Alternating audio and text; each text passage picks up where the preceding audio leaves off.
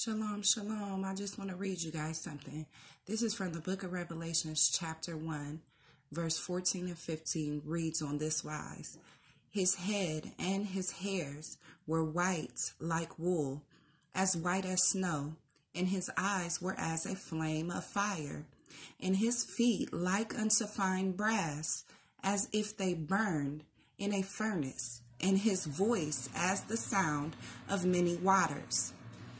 Now, I want to tell you guys, white supremacy looks like this. Now, last year, I got online, and they said, hey, there's a free King James Bible. So I was like, let me get a free Bible.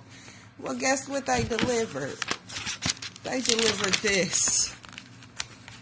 So this right here is what is known as white supremacy. That says the Lord Jesus Christ. In a King James Version Bible that has that scripture in the back. So, I just wanted to share that with you guys.